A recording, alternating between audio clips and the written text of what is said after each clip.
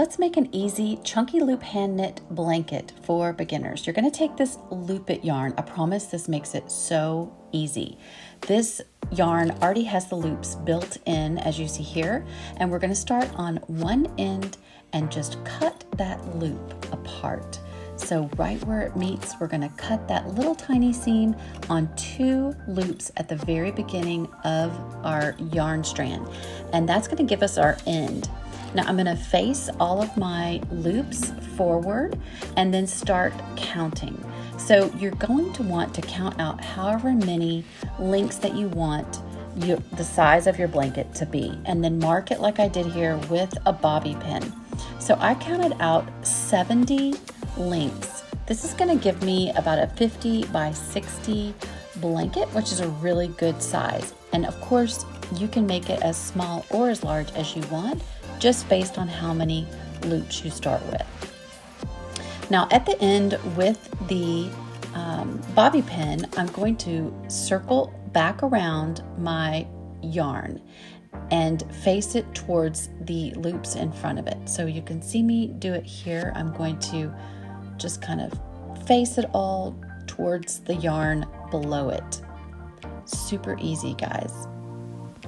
Okay, now you're going to take the top loop and loop it through the bottom loop, pulling it straight. Top loop through the bottom loop, top loop through the bottom loop.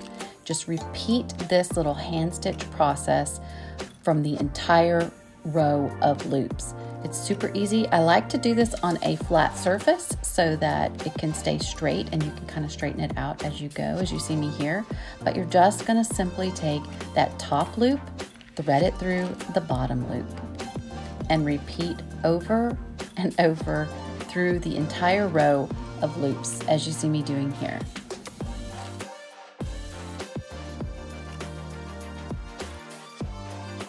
Now when you get to the end of the row, you're going to repeat that little snipping process that you did at the beginning, and you're going to snip 1 or 2 hoops, whatever amount you feel like you need, as the end of your yarn. And then you're going to use that to attach the next strand of yarn to this strand of yarn. So I found where the old piece of yarn is and the new one, and tying it in just a simple knot here that will be facing the back of your blanket and will never show.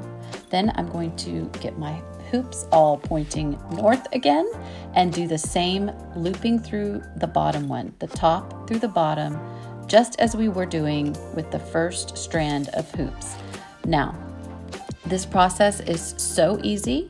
Just don't get distracted and accidentally hoop the bottom through the top or something like that, because that happened to me a couple of times, but it's super easy to fix and go back and undo. This project is completely foolproof. That is why I absolutely love it. You can make these watching a show, watching something on Netflix, get a group of girls together and make these. It's just so much fun. You're just going to repeat this process on all of your strands until you have the length of blanket that you want.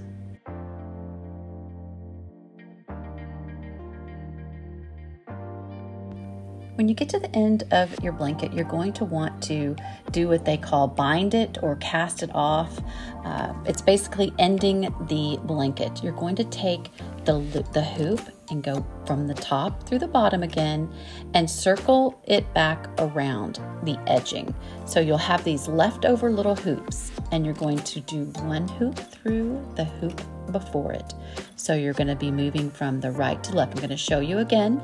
You're going to take the corner hoop and loop it through the one next to it, just like that. And once you have it pulled out at the top, you're going to take the one next to it, just to the left of it, and pull it through the one on the right.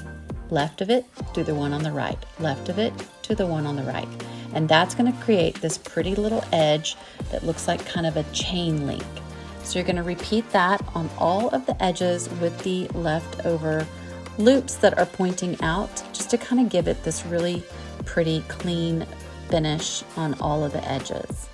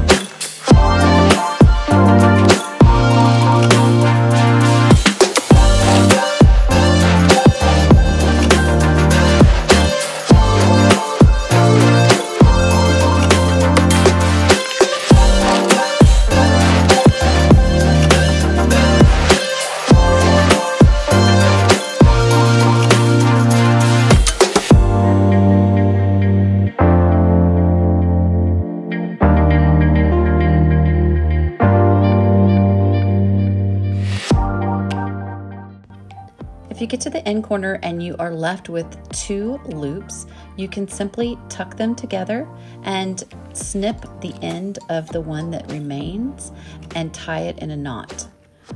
Slip it right there, and then you can tuck it under just like that, or you can cut it in 2 and tie it in a knot. There's a lot of tucking of the extra loops to hide them, but it all works. Again, on this one, I snipped the end instead, tucked it under, just like that. Again, you just kind of have fun and make it work. That's what's fun about this, is it's super easy. You cannot mess it up. Now, on the back of your blanket, when you are finished, you will have these leftover strings from where you combined the 2 strands of yarn. So the skeins, when you ran out, you made a long strand, and when you added the new one is another long strand. So you can trim these and then tuck them in, weave them in again on the back, and no one will ever see them at all. You're just going to want to double check the back for any poking hoops or strands that are left, and then there is your blanket. I love how the pattern is. I love the way that it turned out. It looks super pretty either here on the arm of my couch to grab for the next Netflix show, or I also arranged it on my ottoman. So you can really put these anywhere you want, but I think it turned out beautifully. If you like this kind of DIY, please hit the subscribe button as well as the notification bell for more.